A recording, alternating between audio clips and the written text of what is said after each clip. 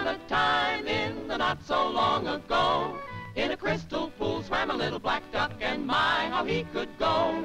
He could dive with ease, he could even float. He could raise a swell like a ferry boat. His speed was really neat because of his big flat feet.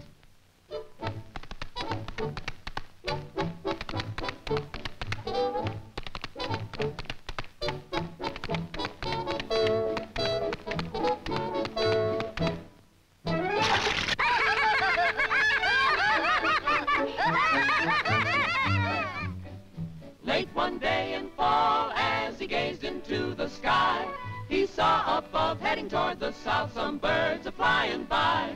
Said the little duck, that's the place for me. When the winter comes, it's where I should be. He tried each little wing and took off with a great big spring.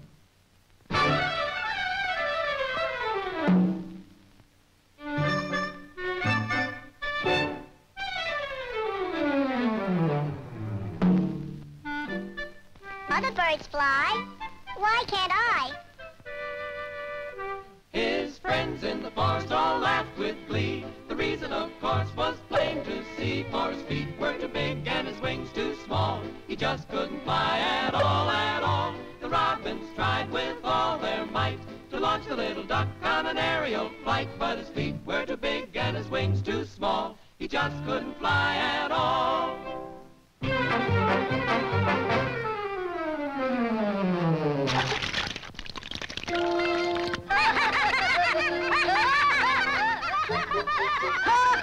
That's your feet, that's your feet. You better stick to swimming. Hey, look at me, look at me.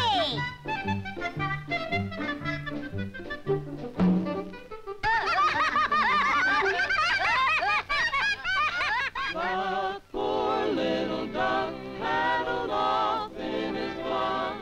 He swam to the middle and quacked with a sigh. Oh, the bluebirds and bees and the butterflies fly.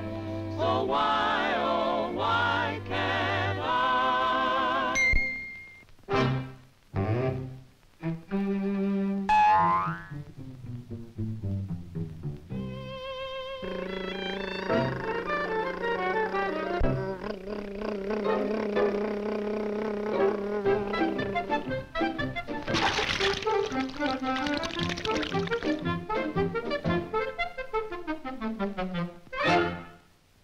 Golly, do you really think you can teach me to fly?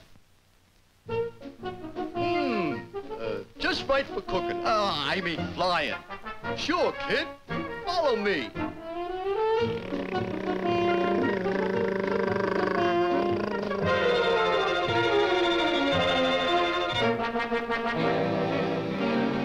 This is called common ordinary flying. And this is flying upside down. Whee! And now you're in a tailspin. Oh, boy, I'm getting to be a real flyer.